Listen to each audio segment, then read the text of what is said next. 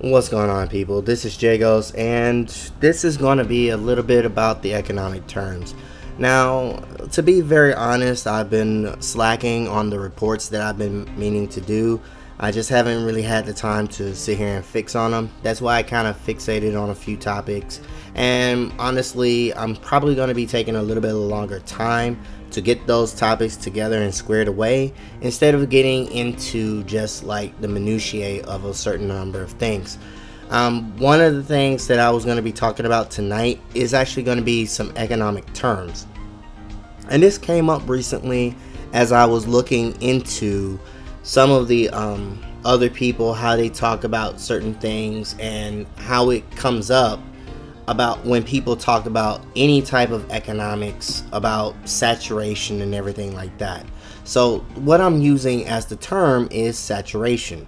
Now, this has a certain kind of connotation. When people talk about saturating the market, they kind of flood it with all of these games that are like similar products, but also tend to go into various different, say, little changes here and there. Like, for example, you can have a lot of first-person shooters that pretty much saturate the market. Like when people talk about Doom, Castle of Wolfenstein, they're talking about Quake, they're talking about Half-Life 3. If all of these were to come out at the exact same time with similar mechanics, then that is saturating the market.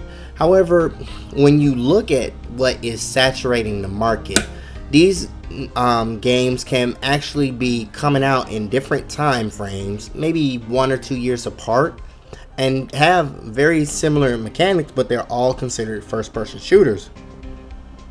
And that can kind of change how we look into it. Now, I do want to sit here and explain that saturating the market is one way of looking at it, but I believe, and this is just me, that it is an effect, not necessarily a cause. It's not a cause for why there are a lot of first-person shooters out at the exact same time. Likewise, if we look at Mega Man flooding the market, so to speak, that's all of these similar platforming games coming out at the same time. Now, I do want to sit here and, as I say with any type of Phoenix Wright thing, you want to look at it from a different angle. And that's why I usually sit here and try to sit here and explain, let's think about it from a different angle, what exactly is going on. Now, if anybody has looked at my Capcom videos, I sit here and I focus on the top guys. Who's at the top, what do they want, what do they plan, because usually whatever they plan on, that is going to be the current stratagem for maybe 1, 2, or 3 years. Like Kenzo Sugimoto, he just bought a new studio and all this other good stuff, so that way he can sit here and have his lifestyle. But whatever he decides, whatever games that he decides on, that's what everyone is going to make. Now, what do we call this? Because he doesn't know what the future lies. He doesn't know exactly what all of his workers are going to do. He only has control mainly of what the corporate officers are going to say. And there is a word for that is not saturating the market. Now, when you saturate the market, it's already been done. That's the thing. That's the key issue there. When you're already finished with all of the goods, who made that decision?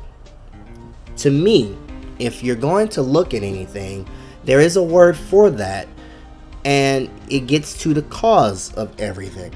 Now, that word is called speculation, and it actually makes sense in not only gaming context, but it also makes sense anywhere else.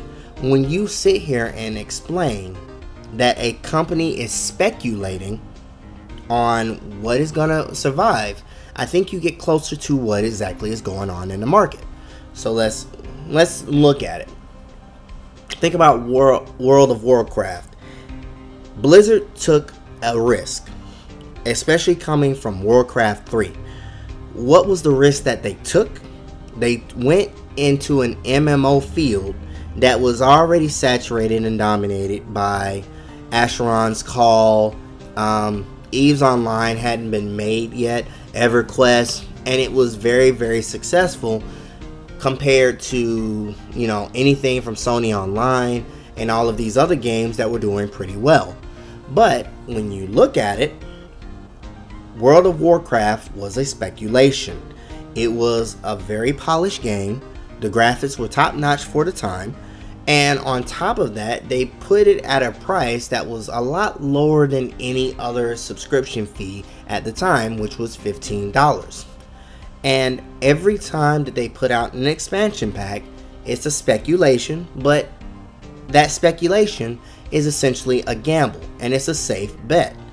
So when we look at it as if all of these people are gambling, we kind of can see a little bit closer to what is going on in the marketplace. What is going on with all of these companies that sit here and speculate on what is going to do well, what is not going to do well, for whatever reason. Another example, let's go back to Capcom. They put out, or the workers actually worked on Street Fighter 2. Now there was supposed to be a Final Fight 2010 and all of this other stuff, but what some of the workers said was, I don't want to work on Final Fantasy or Final Fight. So when they worked on the game, they worked on it on the Street Fighter 2 that we've known and loved. Kenji Inafune actually worked on the profile pictures of Street Fighter coming out of college along with Mega Man. That was another speculation. This is not the only type of speculations that go on. Another speculation is Final Fantasy. Each one is a speculation on the future to try to gamble and make sure that you get more profits than returns. And when Sakaguchi was in charge, there was a certain speculation. That speculation went from Final Fantasy Spirits Within, which basically tanked for them, to recreating Final Fantasy VII, Final Fantasy VIII, making the price as high as it is, considering the market, all of these other things. And they try to control as much as they can of what the market is. So when you sit here and talk about Final Fantasy X or Final Fantasy VII, remaking those video games, these are speculations. When you look at these speculations, Square considers them and then decides if they want to make that gamble or make that bet. I mean, for all intents and purposes, when I talk about copyright control and everything else, that is a way to sit here and ensure the bet. It's a double down on them controlling a product. And that's how you have to kind of look at these things. When you talk about saturation, it is an effect. When you talk about speculation, it is the cause. It is the cause for all of these companies to sit here and try to make gambles on the games that they want to play. This works for EA, this works for Activision, this works for anybody who wants to consider any form of economic viewpoint into what is going on in the gaming industry. That's all I got to say for now. Hopefully you all found this enjoyable. If not, I might be able to do some more compares and contrasts so you all can sit here and be informed in the future. Take care and see you next time.